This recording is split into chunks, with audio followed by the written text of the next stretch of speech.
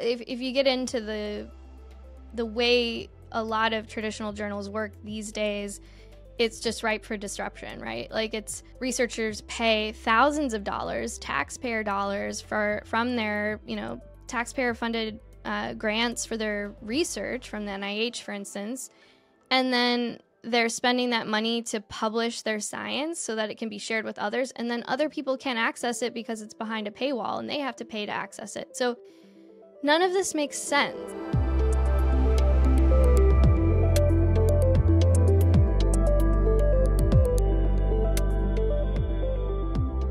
Hi, today I'm speaking with Jocelynn Pearl.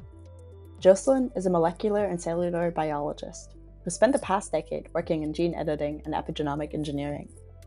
She also hosts a podcast that interviews female scientists that we've linked below. In the past years, she's become interested in how science funding and research could become more decentralized.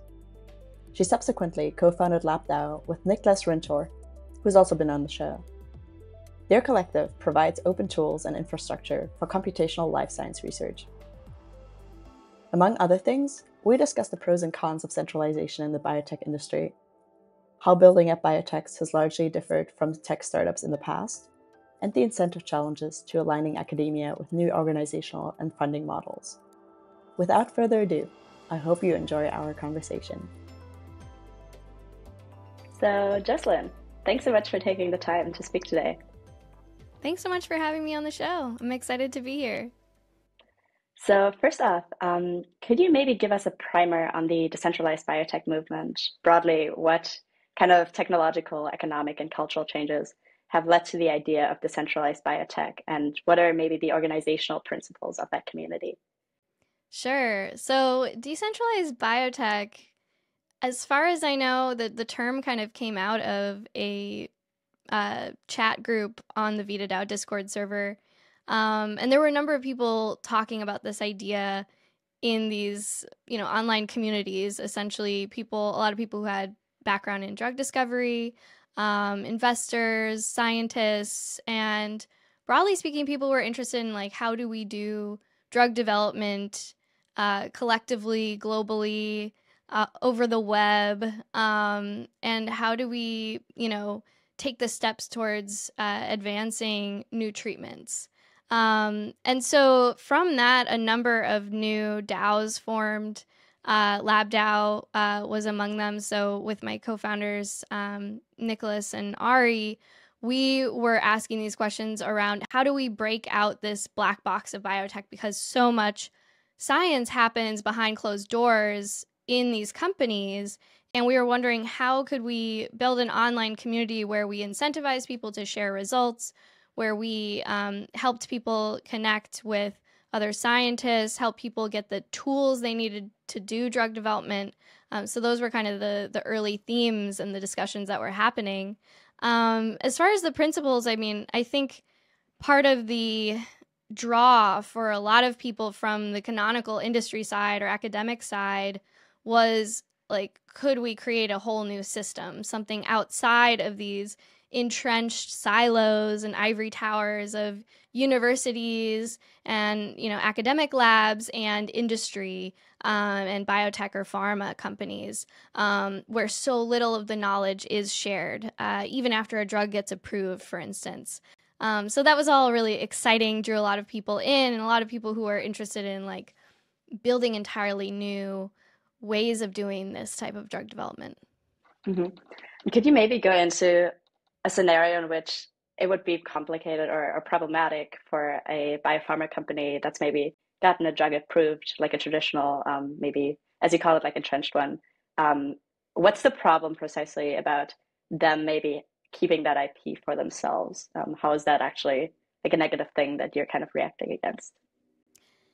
Yeah, I think of it more...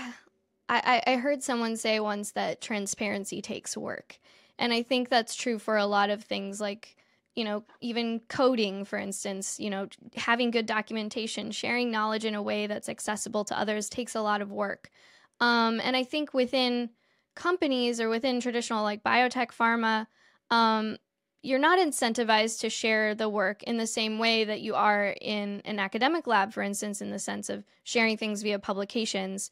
You, of course, are patenting your research as it goes on to protect that IP. But there's so much on the back end that happens as far as like which experiments are being done, which CROs are you using, even kind of like early toxicity data or preclinical data that might be useful to other people. And what we've seen within these kind of smaller rare disease sectors is that sometimes people even use FOIA requests to get access to that information because so much of that is getting filed with the FDA, for instance. But I think it's just not currently incentivized. It's not really like, it's not some kind of necessarily like impetus on the company. And I don't think it's just that people are busy and they don't necessarily have time to like put this information out in the world in such a way that others can access it. But I think the questions we were asking at LabDAO was like, how could we incentivize that? Like if we had, if we use tokens as a way of talking about money or incentives, like could you create a community of drug developers where you received tokens or you received a payment for sharing knowledge? And therefore you're more incentivized. Now, at the end of the day, like, what is that price tag? We don't know. I mean, someone would need to do the analysis because when you compare it to the price tag of the drug that you're developing and if it gets approved, the scale is just so different that I'm not sure. I'm not sure how it will work, but definitely questions that we were interested in. Mm-hmm. What then was maybe like the most fascinating idea to you that drew you to decentralized science in the first place, or further toward decentralization in general, and then maybe like science later on connected to your background?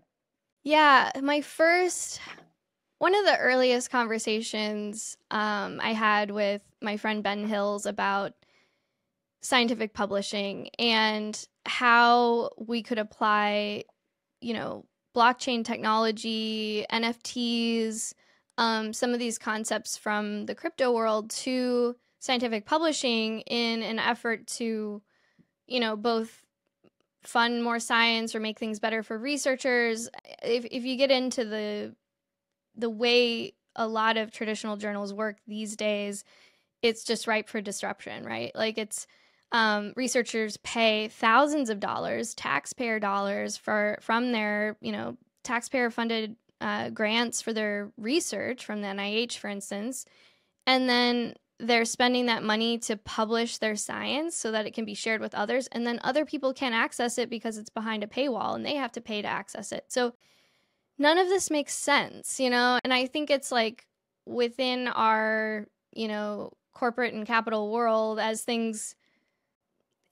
people can make more money off of something, they will continue to do that, in my view. And so we were having these conversations of like, how do we disrupt this system? How do we apply this new technology to thinking about making things better for how research is shared?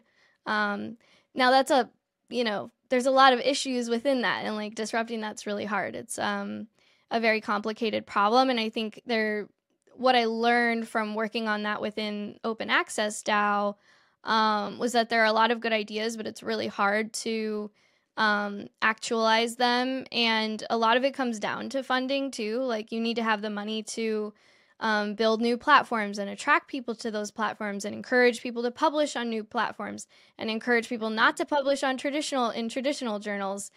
So it's a very complex task. And, so far there haven't been a lot of front runners in this space, but Research Hub is a good one. They've been around for several years.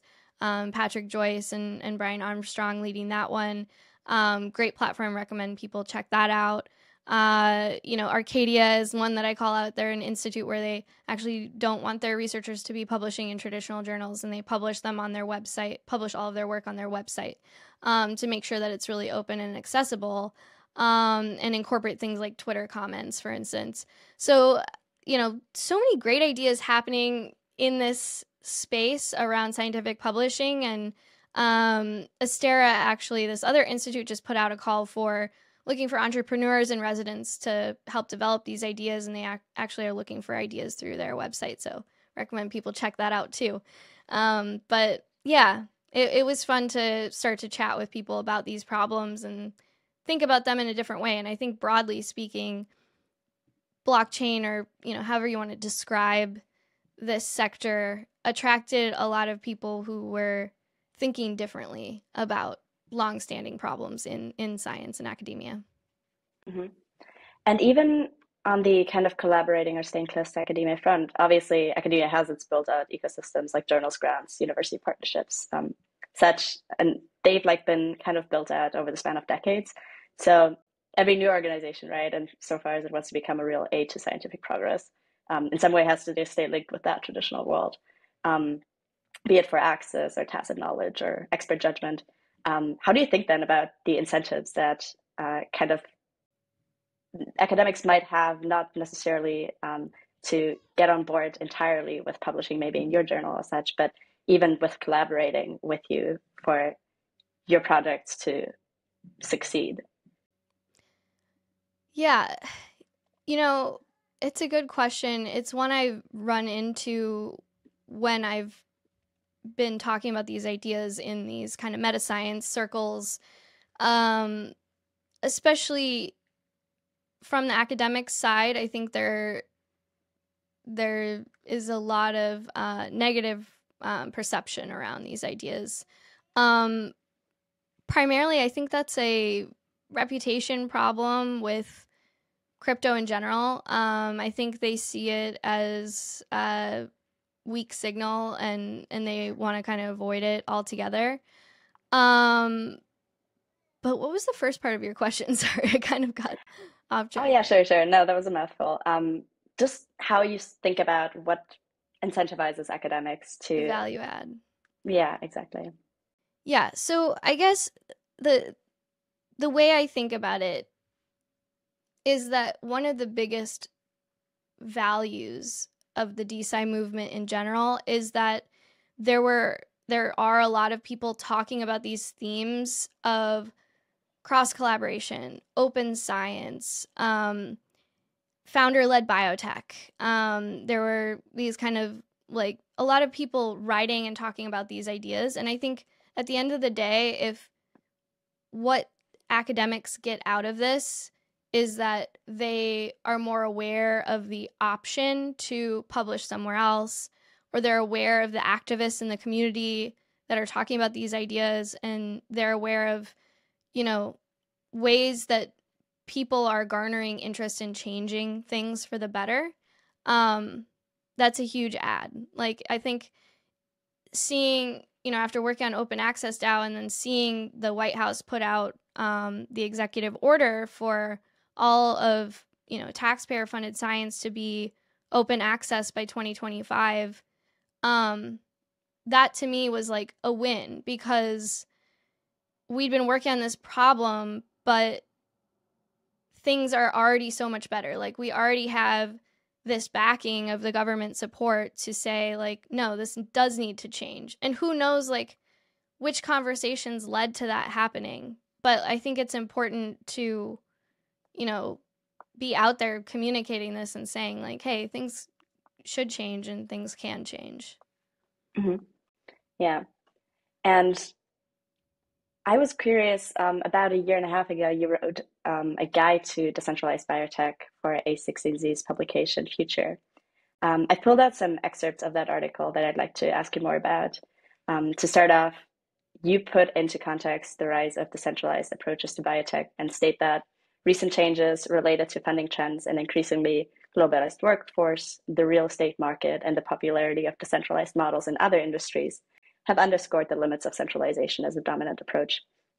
Could you maybe spell out those changes further? Like, what changes in the real estate market or funding trends and so on have actually kind of led to a move toward decentralization? Yeah, I wrote that at kind of a peak during the pandemic with regards to primarily COVID drug development booming, and there was very little lab space, for instance, in Boston and Seattle and in a lot of these main biopharma hubs in the United States. And so what I was observing was that new founders were actually, recruiting people across multiple cities, having more decentralized teams, working more remotely, working with CROs. There was one founder I interviewed who, didn't have any science happening on their site in San Francisco. They worked with CROs for all of it.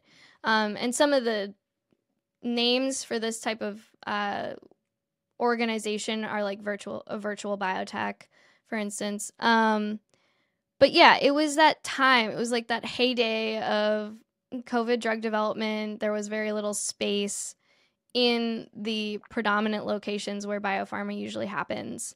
At the same time, we've observed on the technology side an increasing globalization, like the ability to talk to you right now while you're in Lisbon, the ability to work collaboratively online in these communities. I mean, that's not necessarily new, but I think with the pandemic and with so many people being inside, it was even more aggressive in its level in our lives.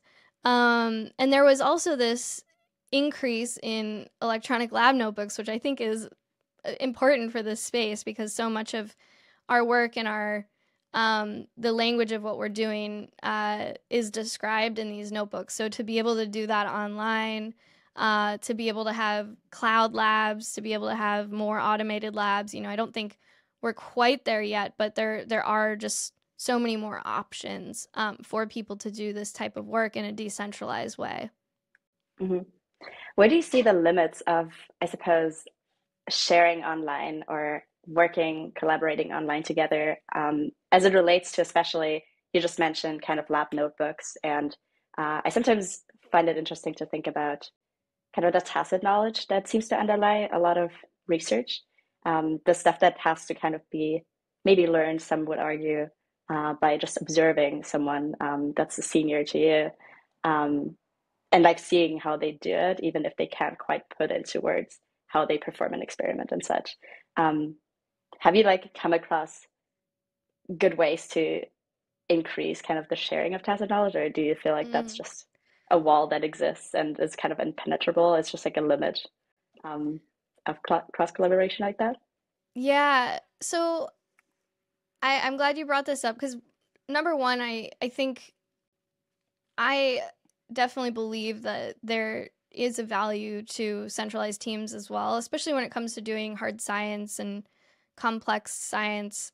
And I think we can all understand the difference between working in person with a team versus working online, and understand that there might be something missing when we're doing that. And I think especially for startups or, like I said, these hard problems, it's even more important to be co-located and be able to walk up to someone's desk and ask them a question and collaborate on ideas. Whiteboarding, that's always been a big part of my work as a early stage researcher in biotech. So not having that really online can be a drawback for sure. You had another question. Sorry. No, all good. Just yeah, I was interested in how you think about the limits of sharing tacit knowledge, but yeah. Oh, right. So sorry. I have only had a sip of coffee. That's fine. It's very early for So, you. so sharing tacit knowledge is really important for scientific work because let's take, for example, I'm gonna get a new cell line. I'm gonna order it from ATCC, and I'm gonna get this vial of cells, and I'm gonna need to thaw it and passage it and take care of these cells so I can run experiments on them. When I go to do that, there's often protocols on ATCC itself might publish a protocol for how to take care of the cells. There might be papers I'm referencing that have protocols. But then there's a lot of additional information about how to take care of those cells that might not be in the protocol. So one place that my friend Guy Roken started is called SciFind, and it's a platform for sharing those kind of minute details of methods and helping each other work through issues. So the way it works is people post questions on the platform and others can respond. It's really awesome. I really recommend people check it out. And, ResearchGate was kind of an early predecessor to that. I think it's fallen somewhat out of fashion. I don't know if you heard about people sharing their scientific PDFs on ResearchGate and then getting attacked by these big publishing companies like Elsevier. But I think that actually really had a pretty negative effect on their reputation, at least in my view. But yeah, I think it's a really great question, and hopefully some of these new platforms help people identify the information they need to carry out their research. Mm-hmm. Yeah, in that same piece that I mentioned, you also say that we're also starting to see scientists and entrepreneurs form new types of decentralized teams to accomplish shared goals.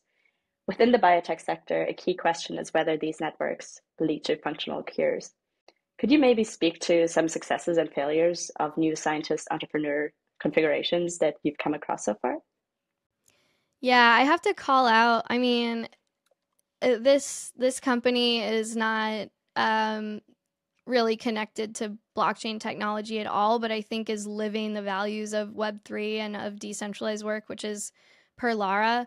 So Ethan Perlstein leads a group of scientists from all over the world, and they help guide cure development for rare disease families and foundations.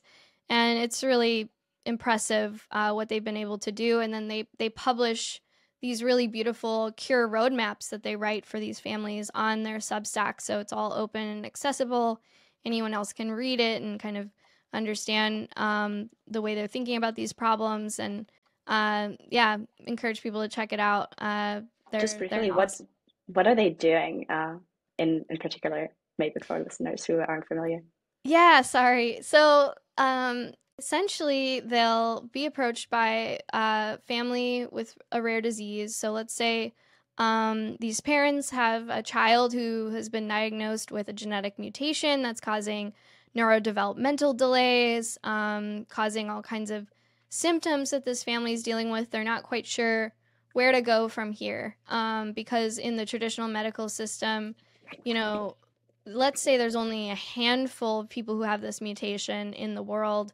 They might not even know each other yet. So a lot of times these families are finding other people who are suffering from the same mutation online and then forming foundations together to advance the research on their own disease. So they'll work with Perlara to do a lot of background research on the mutation, what it might be doing, identify if the mutation or the gene is present in other animal models so that they can start to do research with animal models. And yeah, they really kind of like oversee this early stage drug development process. And actually, one of the very first families that Ethan worked with, that drug is now in a phase 3 trial. So it's pretty impressive what they've been able to do for some of these families. Yeah. And in closing that piece for A16Z, you write that if the only thing we have to lose are the gated centralized systems we've known for years, that's all the more reason to test out new ones. I'm curious about this. What precisely do we lose when we abandon those old systems? What might be the Chesterton's fences, the hidden useful aspects of centralization that we might lose if we remove the kind of interconnected serpents annoyances? We've kind of been touching upon this, I guess, from different angles so far, but what might be the strong case for centralization? Yeah, it's a great question, and it's something I've been thinking about a lot after having different conversations with people who I I think are passionate about building new things, but might not be thinking as critically about what we do lose. When it comes to science, I think the thing I've been worried about is the training aspect that happens in academia, and the fact that we do have these really wonderful training programs essentially to bring people in to train them via the PhD program um, and teach them science in such a rigorous way. And that's something, I see people mentoring others in these online communities, but I just feel like it's not quite the same as having a cohort of individuals that are in the same location, that are going through the same trials together, and learning together in that way. So I'd love to see more of that happening in the DeSci sector, and more people mentoring, more people developing programs. I know Deep Science Ventures just started this really interesting PhD program. Um, I just worry, because I think at the end of the day, the gating factor is going to be the people who have the knowledge to advance these things. And we're going to need more of those people who can kind of hold all of that information and connect the dots. And yeah, I hope. What? Go ahead. Yeah, sorry. On the Deep Science Ventures PhD program, could you just explain more about what that is? Yeah, actually, We can also link it afterwards. yeah, we should link it. So one of the early DeSci folks, young folks I've worked with, through these communities, Brett Cornick, he's actually entering into the program. But my understanding is it's kind of a decentralized PhD. Um, I'm not sure. I think you don't have to live in one place. I am happy to be corrected on the details, but when I first read about it, I was very excited to see they were doing this. So, Cool. Yeah. Are there any things that you feel like you wish you would have known maybe 10 years ago, 5 years ago, uh, in terms of just yourself working, as I understand it, in first traditional academia and then kind of in biopharma as well? Um, are there any things for either of these that were kind of big conceptual changes you went through that you feel like are worth sharing? yeah, I guess one of the things I've realized over the last few years is that um, people get very comfortable with the way things are, and it is somewhat rare to encounter people who want to change things, and it takes a lot of work and um, a lot of discomfort in a way to work towards something different. And I think that's something I didn't really realize. Like, I think when I was in grad school, I kind of thought like, oh, everybody wants it to be better, everybody wants it to be different. Um, but yeah, there aren't Mhm. that many people in the world. So if that's what you want to be doing, and if you want to be building something different and something new, just hold on to the people who are going down that path with you. And what is kind of the implicit knowledge in your field that you feel like holds true generally, but it's not explicitly stated? What has to be learned in you through experience by everyone who's entering the field with no good reason? Say it could be written down or shared more publicly. It's not necessarily part of that. Maybe be a tacit knowledge that just can't be really like put into words. I'd be curious to hear your answer for both traditional biotech and also decentralized organizations, if you have any. Mm. I guess when it comes down to like the actual physical science, depending on the sector you're working in, you know, I'll pick out the two main areas I work in: molecular biology and cellular biology and cell engineering. Um, there is a lot that's unsaid. Like, there's a lot of like unspoken um ways of thinking about what you're doing. It's more similar to the physical act of painting than you might expect, in the sense that you're making hundreds of thousands of micro decisions each day as you go through the course of an experiment. As you handle cells, as you handle liquids, you mix them, you're vortexing, centrifuging, whatever. Um, there's so much there that uh, I think you just have to learn through doing and through making mistakes. Mhm. And then it has more of a feeling, right? Like when you're doing it well, obviously you know when something bad happens, like, oh, I Yeah. dropped the tube, or, mixed the wrong reagent and now the experiment's done. But yeah, there's a lot of physical knowledge that is kind of hard to describe. Yeah. And DeSci obviously is much more participatory than traditional academia when it comes to funding research projects. This is another question I had that kind of gets at the, academia new institution divide on both the given end of, say, DAO participants and receiving end of researchers. How do you think about ensuring an accurate pass on of a person's reputation and more broadly maintaining scientific quality? Say, if Mm. a researcher is applying for funding, how then, if you're kind of working outside of the system and in a democratic matter of funding or voting on which projects to fund, how do you make sure you're funding good projects and Yeah. projects of people who have integrity or proven track record? Yeah, I mean, that's where some of the identity work in the Ethereum sector is really interesting, right? Like proof of identity. You know, to call out a few projects, Gitcoin Passport is one when we're talking about decentralized work, especially in the open software sector. You're able to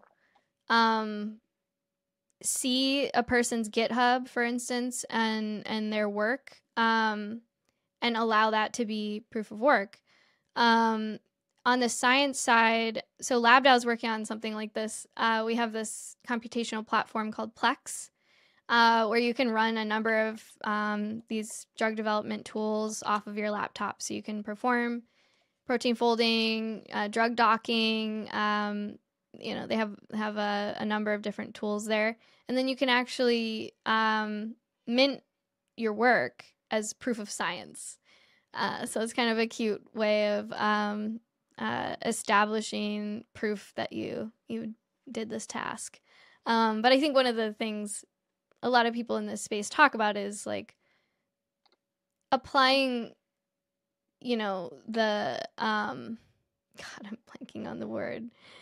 Applying the, concept of ownership via the blockchain and allowing people to see like, okay, this person established this idea back in 2011 and then they wrote up this article describing their research in 2012 and then this other person described this other thing, in 2013. I think those are ways that people are thinking about establishing like scientific provenance. That's the word I'm looking for. Sorry. Between you and the people that you work with or are close to, what are the most contentious topics that repeat themselves when you're debating your problem or your work? What's your main disagreement, say in the LabDAO context, or maybe even in the startup Yeah. you're working for right now? Yeah, within LabDAO, um, a lot of conversations are had around the role of community and how much we invest in that versus building a product. So, um, you know, perhaps the DeSci space, or I don't know if you want to call it the collective intelligence space, has been focused on the community side of things.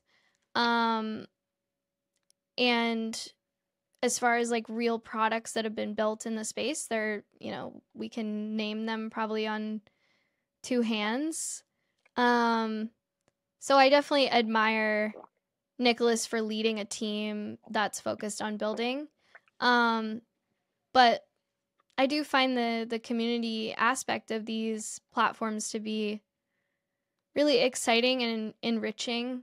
And like I mentioned, the mentorship aspect, that's part of what's been a value to me is I can step into Discord servers and help people with problems that they're grappling with on the drug development side. So yeah, it's a tough problem when you have a small team and you're trying to navigate how you delineate running that organization.